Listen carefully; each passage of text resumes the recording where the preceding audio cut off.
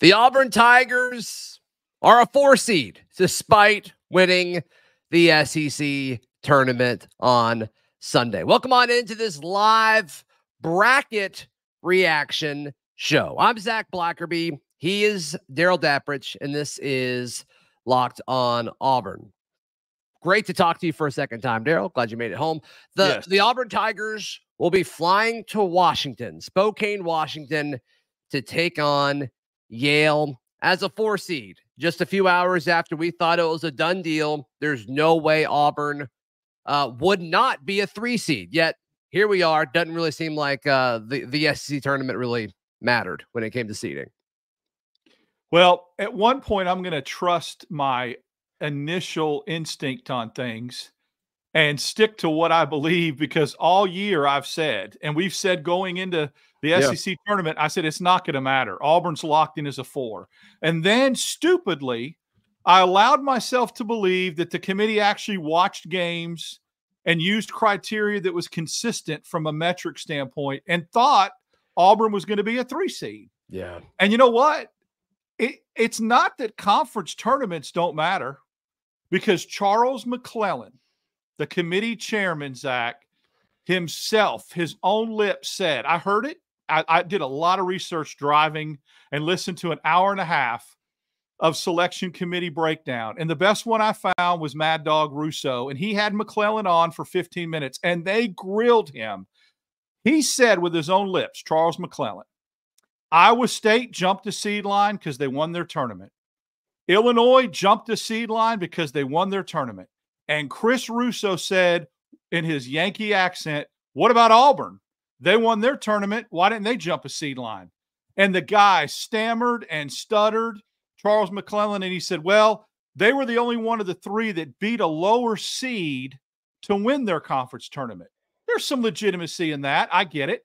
Until Russo came back and said, Wisconsin ain't no world beater. They weren't a high seed. Couldn't answer it. Radio silence. So I just guess my question is, Zach, does net matter? Does quad 1? Nope.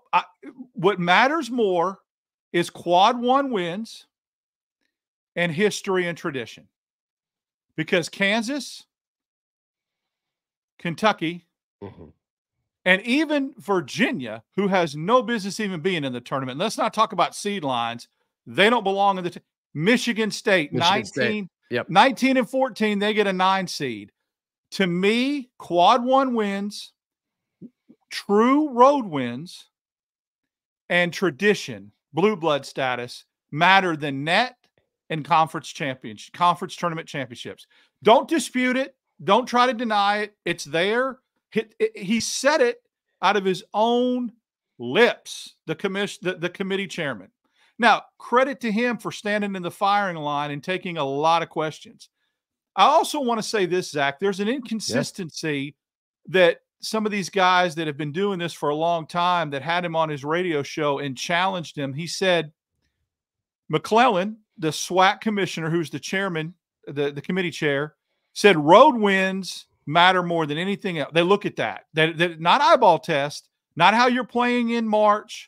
It matters just as much how you played in November, and out-of-conference scheduling of true road games matter. And his comment was, because you don't play the NCAA tournament at home.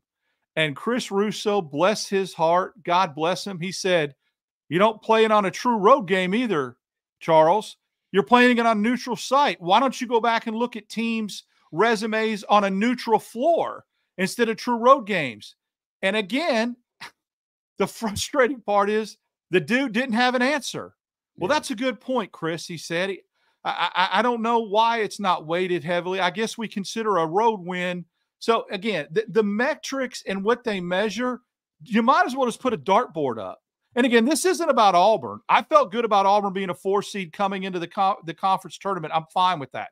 It's the inconsistencies of how they measure other teams. It's like they have a dartboard and they just throw a dart, because certainly Michigan State, Kansas, Kentucky, and Virginia got a lot more love for reputation and tradition than some of the other teams that, and again, Iowa State was almost a 1. They almost put Iowa State on the 1 line. They almost jumped them 2 seed lines. That comes right out of the committee chairman's mouth. I'm not speculating. I listened to 45 minutes of satellite radio, and they had this guy on. And so I don't know. I mean, sometimes seed lines, sometimes conference tournaments matter. Yep. Sometimes they don't. All right. So I don't really hate Auburn's draw that much. Would I rather them be a 3 seed than a 4 seed? Sure. And we can go into the differences in a second, especially with the speculation of a lot of people believing Auburn and Kentucky should be flipped. And we can go over that. I don't think the first 2 rounds are worse. I think the issue is playing a 1 seed in the Sweet 16, but I don't mind Auburn playing Yale and then playing San Diego State. In fact, if they were the 3 seed in the East, they would have to play BYU, the 6 seed, in the second round. I would rather play San Diego State than BYU. If they would have been flipped with Kentucky, you would play Texas Tech in the second round. And I think I would rather play San Diego State than Texas Tech. I do hate the traveling aspect. I hate where they put Auburn geographically. But as far as the matchups leading into the Sweet 16, I like Auburn's draw of getting out of the first weekend there than I do the other scenarios that appear to be on the table. Now that I've said all that, let me bring it home and let me tell you exactly. I don't think it matters.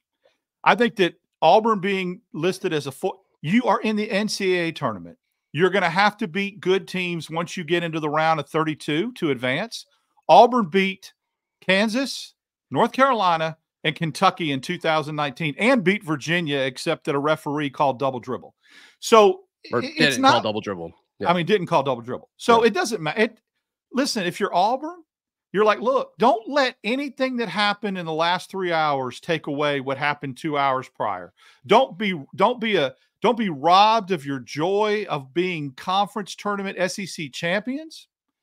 Don't let this there is a lot to play for and a lot to be excited about the way this team is trending. Yeah. And guess what? Bruce Pearl will use this as fuel. Totally.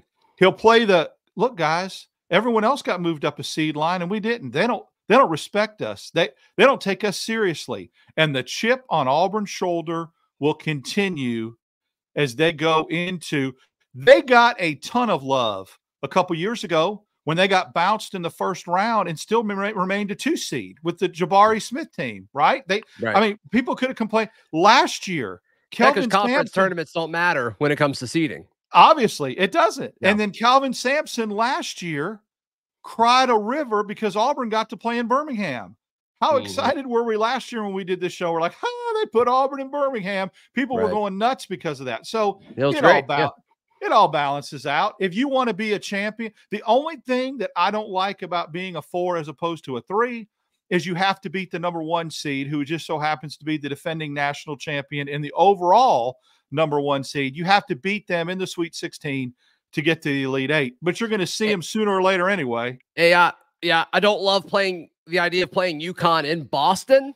I don't love that. I think that's pretty brutal. That's almost a home game. Yeah. Yeah, almost. I mean, it's going to really benefit them geographically for sure. But I mean, it's going to happen. It can't be perfect. And you're going to have to beat teams that are higher seeded than you if you want to go do something special. If you want to get to the Final Four, you've got to take out these teams. And so I don't think it truly matters. And here's the other thing, Zach. Let me just tell you this. Sometimes we look at brackets on paper and when we're filling out our brackets and we start to just assume and speculate and go, oh my God, this is a tough draw. Not necessarily. How often do things go into chalk in the NCAA tournament? A lot of things can happen from now until next weekend, like what happened in the SEC tournament where you're like, oh, this team got upset. This team got upset. Now you're playing UAB instead of San Diego State, or are you playing FAU in the Sweet 16? That 8-1 upset happens in the round of 32 all the time. So you don't know how we see it on paper. We assume that it's gospel. It's not. A lot of things can happen going into the second day of the NCAA tournament. Yep, there's no question about it. So all in all, I like it. But first things first, you have to beat Yale. And it looks like in the live chat that got announced, it'll be a 5:15 game. What is that, a Thursday or a Friday game? Friday game. I like the extra day's rest too. It is a Friday. Mm-hmm. See, this is saying 3:15 what I've got. So I'm curious I'm curious which one's Greg. I guess I know really it's Friday, matter. which I'm pretty excited about because again, you get that with that travel. Spokane, however you say it, is not an easy place to get to. So going all the way out to the West Coast, you get that extra day, and that's good. That is good. That's an underrated point for sure. You play after the team you'll be playing the winner of. So like Auburn will play after San Diego State and UAB. I don't love that, but it is what it is. You can't control everything, but we'll see. I like Auburn's chances of getting out of the first weekend. I feel better going into this tournament, much better than I did a year ago when Auburn got bounced in that second round. But you didn't have Houston, waiting for you in the second round. You've got probably a San Diego State team. But once again, that 5-12 matchup, that 5-12 upset, I mean, it's historic. It's almost expected at this point for a few 12 seeds to win. But regardless, I like Auburn's chances against either of them.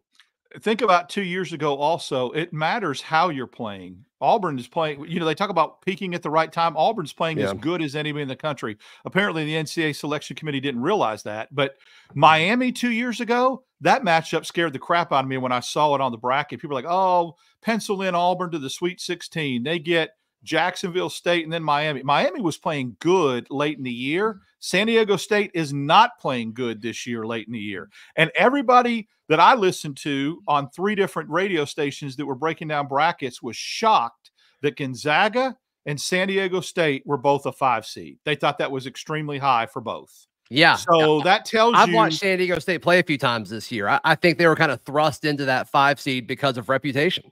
And remember what San Diego State had last year, Zach, when they beat Alabama in the Sweet 16 that they don't have this year? What was the reason given last year that San Diego State was able to upset Alabama? If you remember the one talking point, they had 5 seniors, and they were all like 4 or 5 year dudes. Some dudes were even 6 year.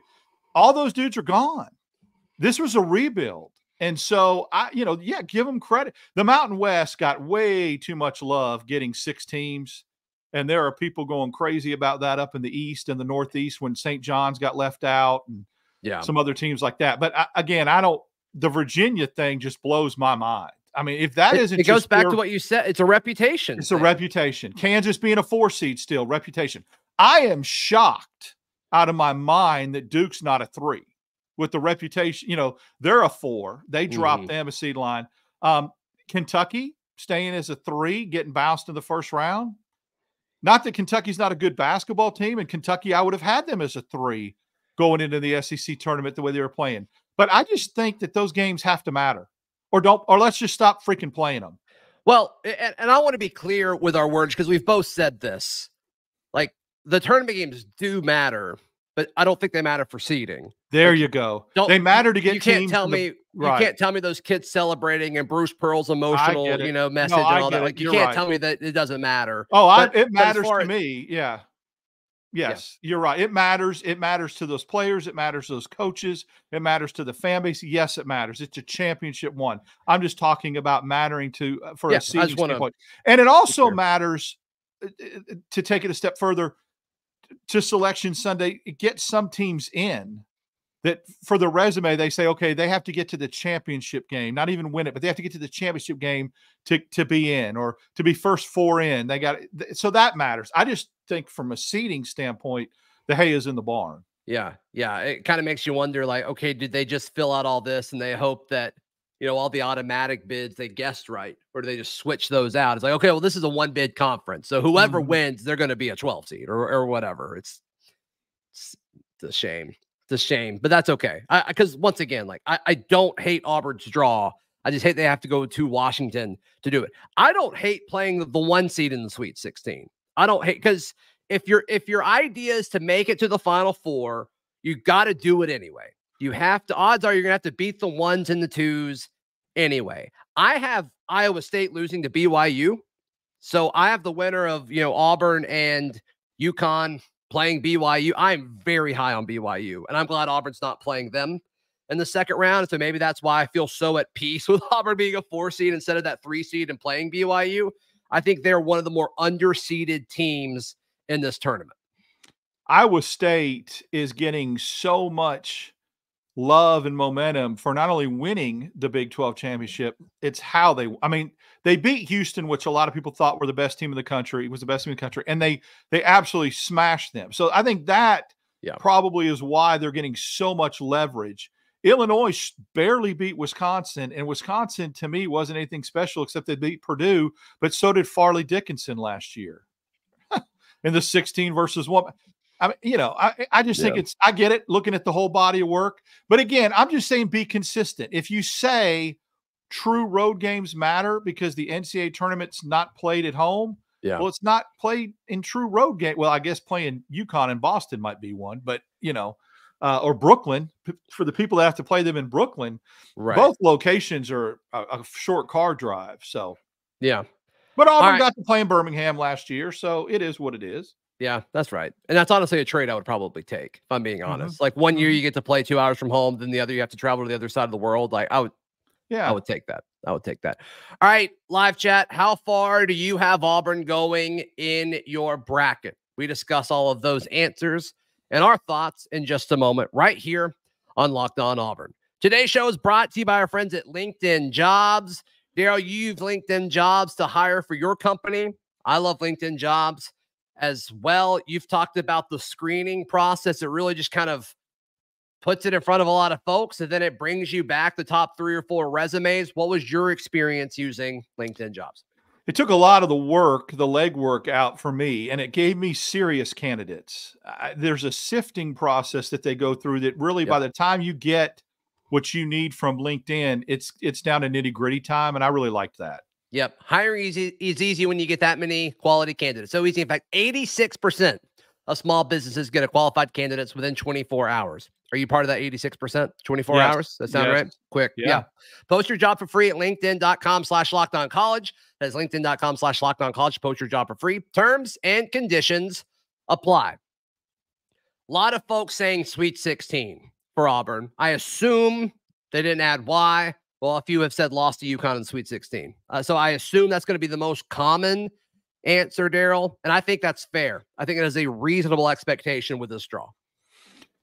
This NCAA tournament in this day and age of college basketball, it's not like it used to be where the defending national champion pretty much you saw them in the Sweet 16 or the Elite 8 automatically the next year.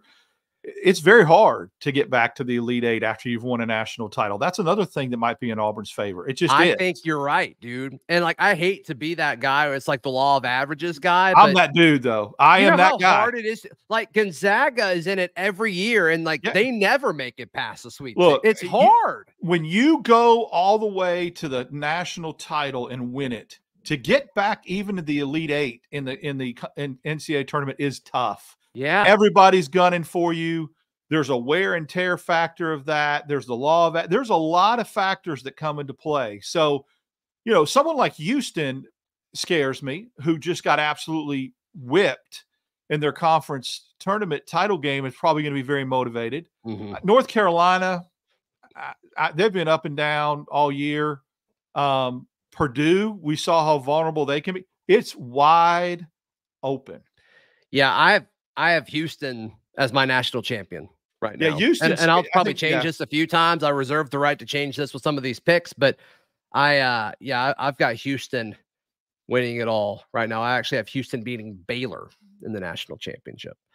But I'm with you though, dude. Like, you're not going to win it twice in a row. That would be insane. I mean, it's not John Wooden. It just doesn't happen anymore. I mean, it's historic. If Florida did it, and that's shocked me that they did. Yeah, and they made documentaries about it. I see it pop up every few years about with Joakim Noah. Yeah, that was very difficult. I mean, even the great Duke teams did it a couple times.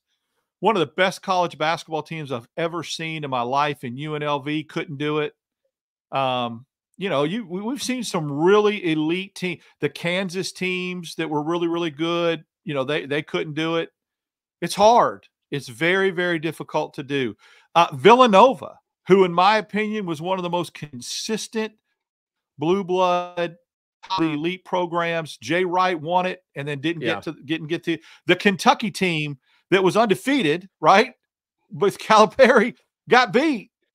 hadn't lost a game all year gets beat in the tournament. It's not easy. No, you're right. Pitino's team in 97. Yeah.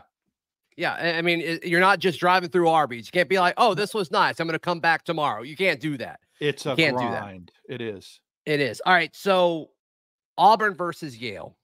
Obviously, March Madness is a thing. Obviously, the tournament is a thing.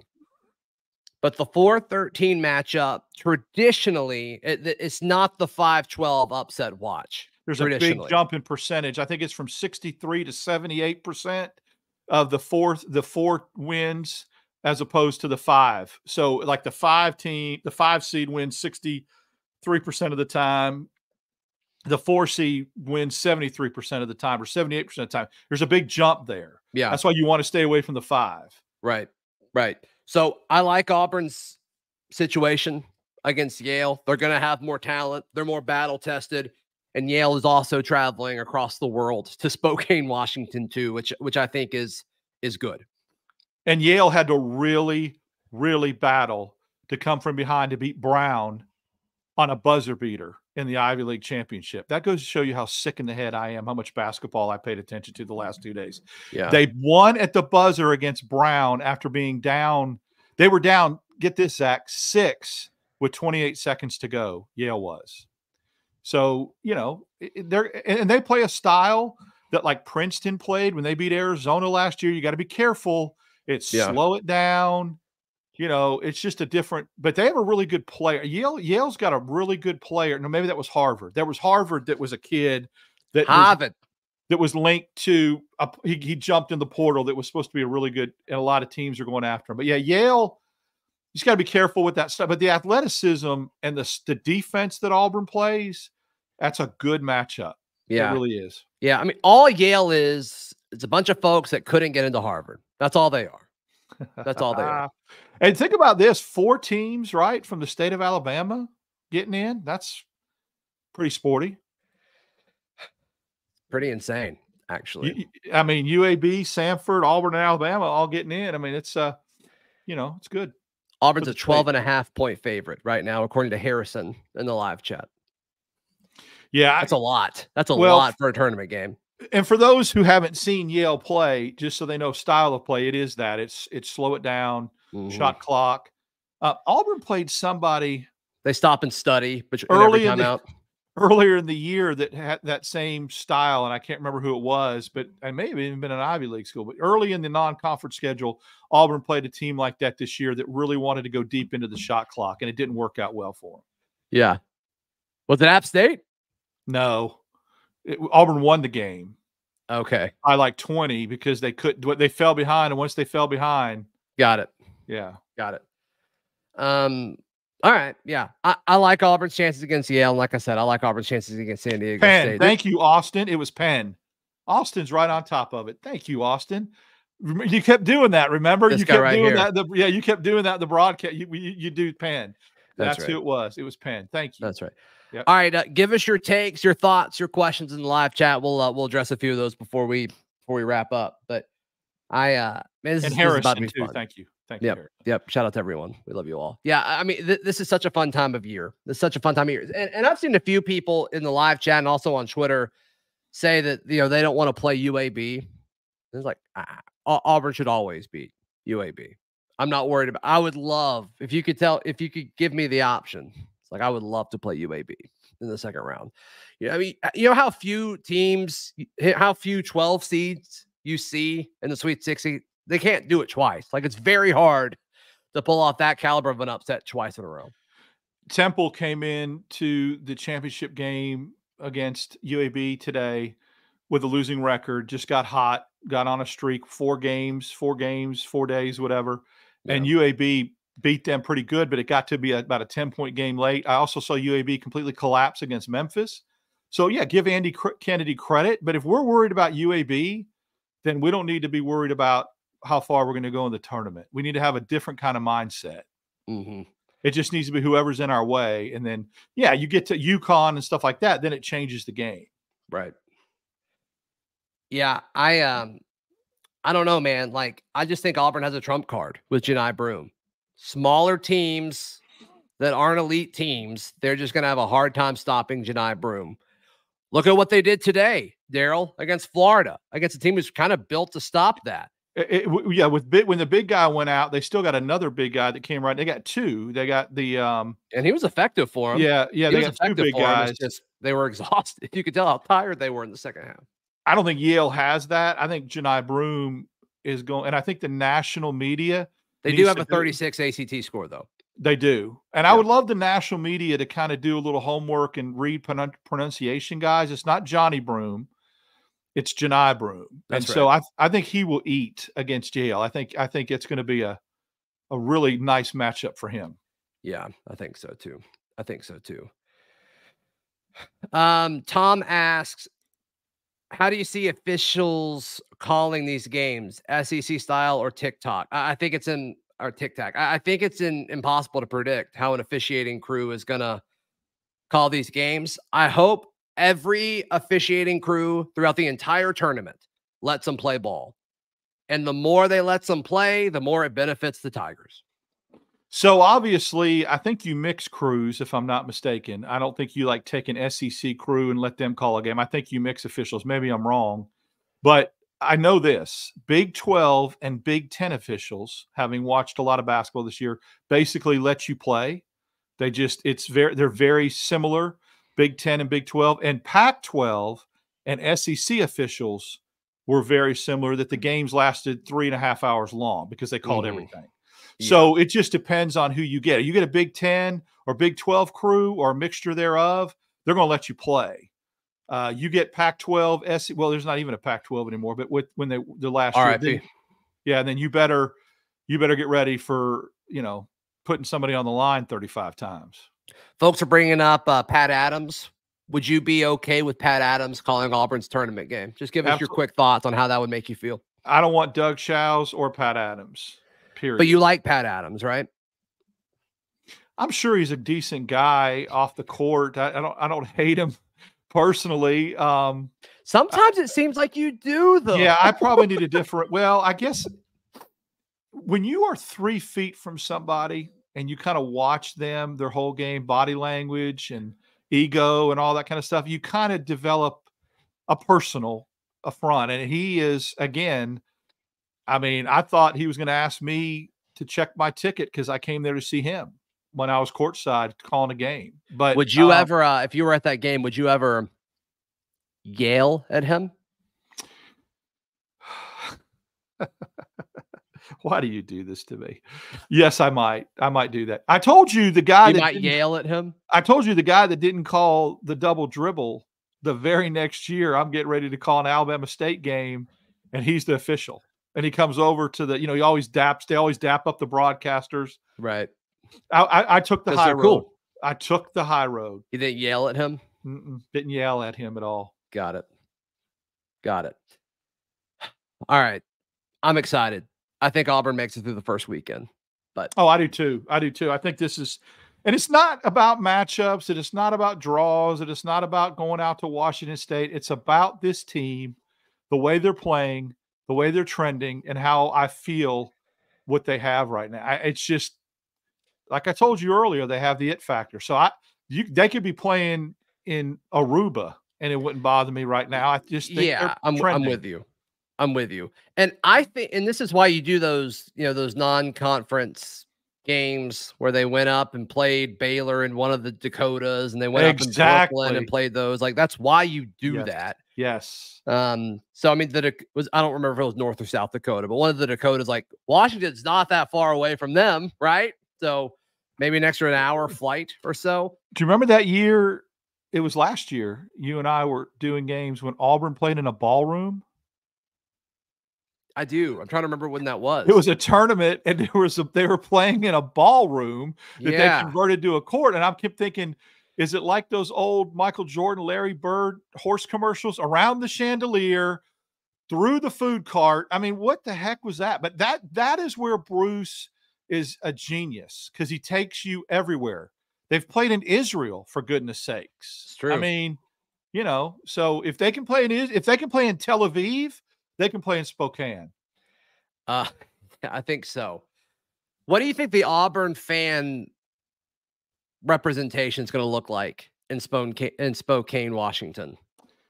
That's tough because they travel so well, and it's one of the few places that it's going to be difficult to get as many people out there. Yeah. Of course, they'll show up because it's Auburn, it's the Auburn fan base, but that's a lot harder to get to than a Memphis or even an Omaha.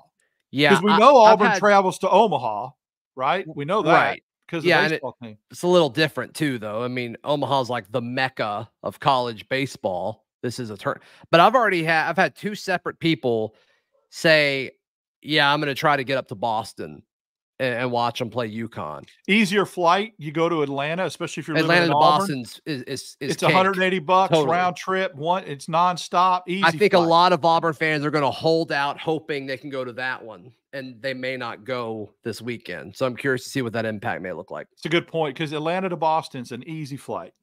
Yeah, it's easy. 100%. All right, folks, please like the video. Please 30 subscribe. minutes already? Wow, dude. 30 minutes already. Almost 31. We're seconds away from 31. Darrell, how can people check out everything that you've got going on?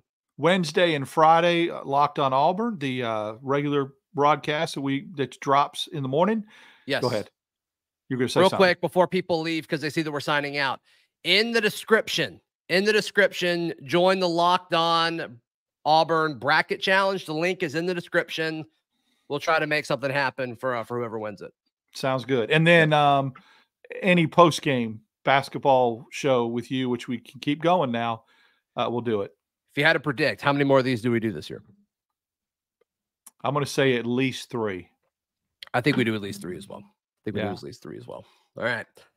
Follow me on socials at Blackerby. Please like the video. Please subscribe to the channel.